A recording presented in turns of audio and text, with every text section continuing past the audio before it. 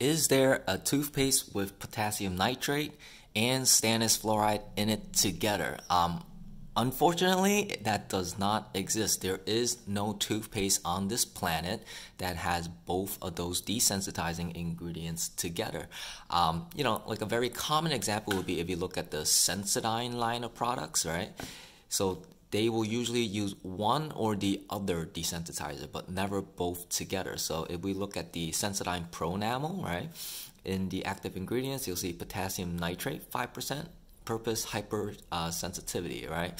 So, but it does not have stannous fluoride in here. It has potassium nitrate, but does not have stannous fluoride. But if you look at the other Sensodyne product, the Repair and Protect, right? If we look at the active ingredients, it has stannous fluoride, and its purpose is for anti-hypersensitivity. So you do not see potassium nitrate in the stannous fluoride toothpaste, right? So isn't that like really, really interesting? You have two different desensitizers, but they will never mix them together. So I've actually emailed Sensodyne about this before, and I asked why they don't combine them. They kept giving me generic responses saying they will explain how each desensitizer works, and they actually work differently, but they will not combine them. They're basically saying that's like as much information as their medical team can give me. So I tried rephrasing the question and asked them, is it harmful to actually, mix both of these two together, right? And then their response was that that is an off-label use, so they don't actually know what would happen if you mix these two desensitizers together.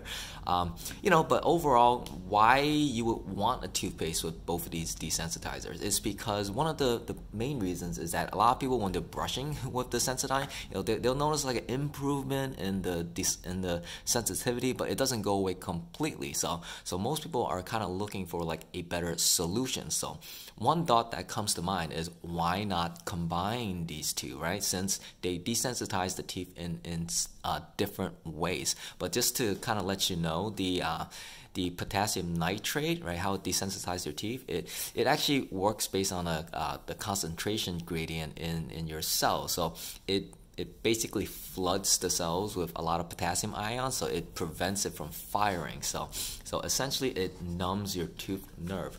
But the stannous fluoride desensitizes your teeth in a slightly different way. So your teeth have a lot of like these pores. If they get unclogged, a lot of things that you drink and eat can go straight through them and kind of interact with the nerve, and that's where you get the sensitivity, right? But if you brush with the toothpaste, they will kind of clog up the pores, and that kind of prevents a lot of the stimuli from going in to interact with the nerve. So why not kind of combine the two so you get the best of both worlds, right? But Sensodyne won't really tell you why they don't combine them. But we can like try combining them right here to see what happens.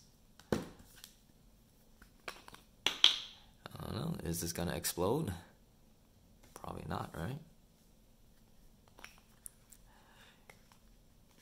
But they're saying they can't really tell me whether or not this is safe or not to brush your teeth with. But it's...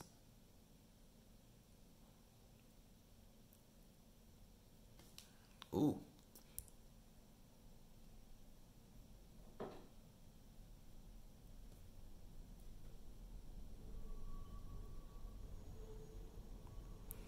Okay, I do have to say that did start getting a little bit warm for some strange reason.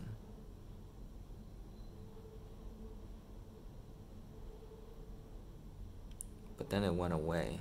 Huh, interesting.